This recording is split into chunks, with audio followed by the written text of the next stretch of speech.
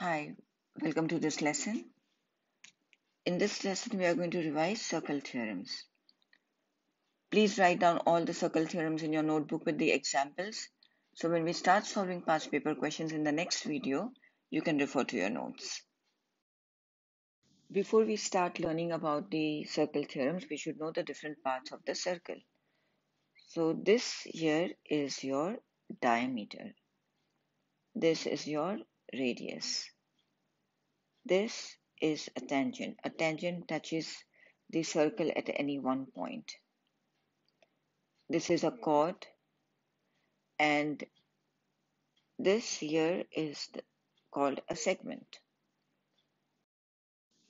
The first circle theorem is angle at the center is twice the angle at the circumference, and both the angles start from the same chord.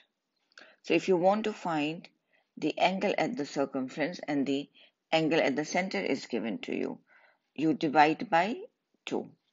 And if the angle at the circumference is given to you and you want to find the angle at the center, you times by 2. Let's solve a few examples.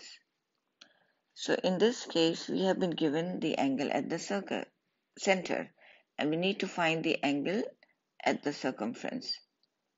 So we are going to divide 102 by 2, which is 51. So x is 51. The next question, angle at the circumference has been given to us, and we want to find the angle at the center. So x is equal to 42 times 2, which is 84 degrees. In this question, when we are supposed to find x, we can still see that we have angle at the center and at the circumference from the same chord. If we times 50 by 2, we are going to get 100 degrees. This is 100. But we are not looking at this angle, we are looking at the angle above. I hope you know that angle at a point equals 360. So we have x plus 100 and they equal to 360. Therefore, x is equal to 360 minus 100, which is going to be 260. Now, we have been given the angle at the center and we have to find the angle x. Even though it looks different from the other angles we have solved, it's still the same thing. We have the angle at the center and we want to find the angle at the circumference, and they are both starting from the same chord. So x is going to be 210 divided by 2, which is 105 degrees. This is one more example. We have to find x. For this question, first we will have to find the angle here. And angle at a point equals 360. So to find this angle, we have to subtract from 360, 160, and that will give us 200. This is 200. And now to find x is equal to 200 divided by 2, which is 100 degrees. The second one, angles in the same segment from a common chord are equal. So this is a chord, and if two angles are drawn from the chord and they both touch the circumference, they are equal. Let's solve a few examples. This angle here is 21 and we are supposed to find x. What is x? X is equal to 21 degrees. And the reason is angle in the same segment from the same chord are equal. Next one, we have to find x. But we don't have the corresponding angle here. We can see that we have been given this angle, and this angle. You need to learn and remember all the rules that you have learned before. This is a triangle, right? Let's draw it here. We have 10 here and this angle is 45 plus 15, which is 60. And if I want to find the third angle, what will that third angle be? The sum property of angles in a triangle states that when you add all the three angles, it equals to 90 degrees. 180 degrees.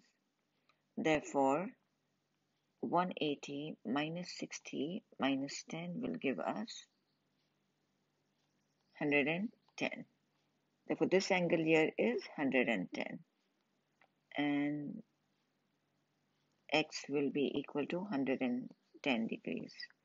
The reason being the same, that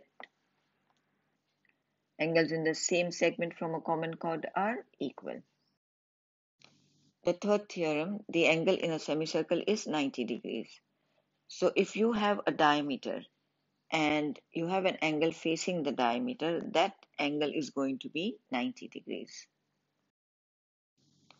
Let's look at this question. This is the diameter. It passes from the center.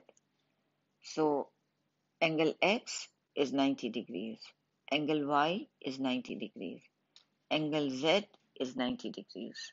It may look a little bit weird, but every time remember that if you have a diameter and there's an angle opposite the diameter, it is going to equal to 90 degrees.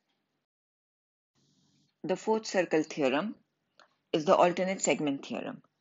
The angle between the chord, where is the chord? This is the chord and the tangent. So this angle here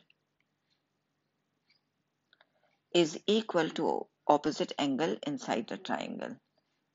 So this angle is equal to this, and this angle is equal to this angle. And whenever you are asked to give the reason, you will say the alternate segment theorem. Let's solve this example here. We have been given two angles, 32 and 40, and we need to find x and y. So using the alternate segment theorem, I hope you understand that y is 32 as it is opposite the angle 32, and x is 40. The reason being the alternate segment theorem. The fifth theorem is opposite angles in a cyclic quadrilateral equals 180 degrees. A cyclic quadrilateral is a quadrilateral inside a circle where all the four vertices touches the circumference. You will not always have a rectangle. It could be in any shape, but you have to see that the four vertices touches the circumference. So in a cyclic quadrilateral, the opposite angles will always equal to 180 degrees. Now let's do a few examples. So in example 1, we have been given two angles and we have to find x and y. X plus 96 is equal to 180 and y plus 70 is equal to 180. So let's find x. Sorry about that.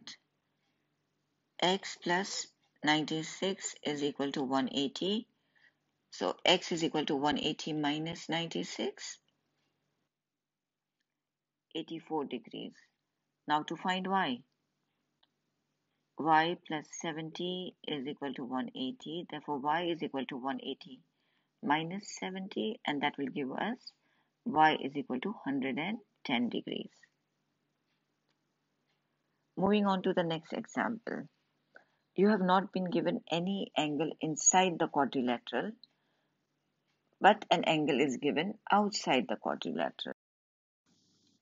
Angles in a straight line equal to 180.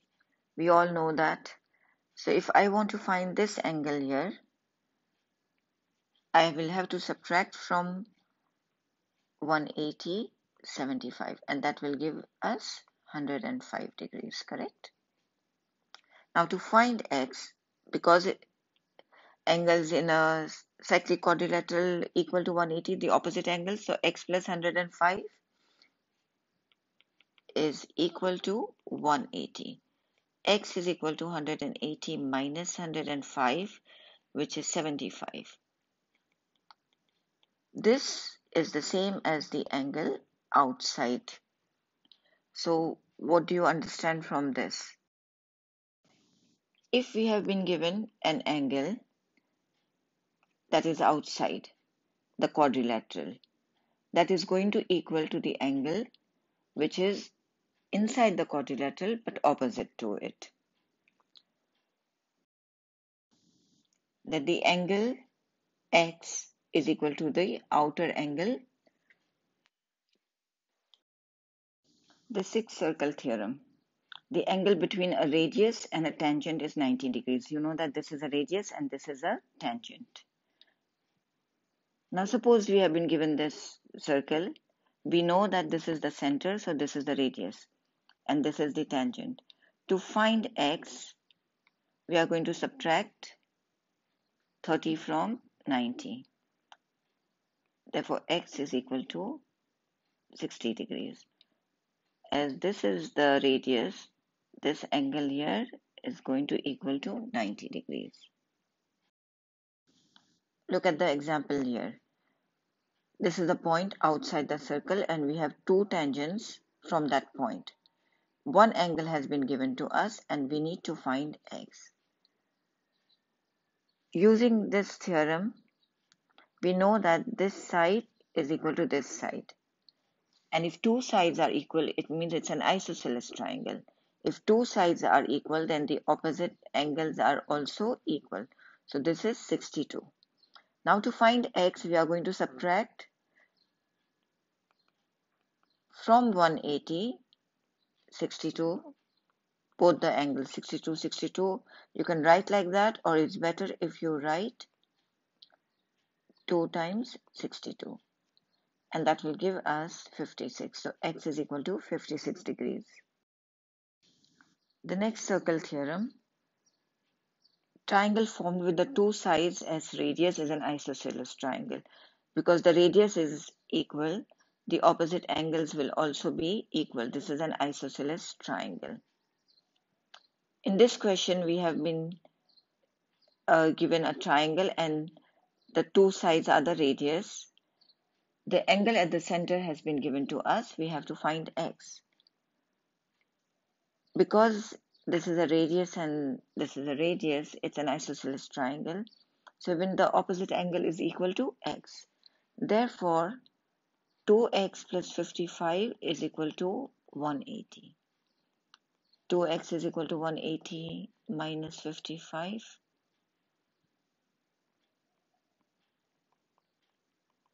Divide by 2, 125 divided by 2 will give us 62.5 degrees. The next and the last theorem, the radius through the midpoint of a chord. So if you have a chord and it passes through the midpoint, it will bisect the chord at 90 degrees. We have this diagram with us. We know that this is a radius, this is a radius, and this is a radius. And these two sides are equal. We need to find x. Using this theorem, we know that this is going to be 90 degrees. So what's the value of x going to be? Using the sum property of angles of a triangle, 90 plus 20 plus x is equal to 180. Therefore, x is equal to 180 minus 110 and x is equal to 70 degrees. This brings us to the end of this revision. In the next video, we will solve past paper questions from the same topic. If I have helped you, kindly subscribe to my channel, like the video and share it with your friends. Thank you for watching.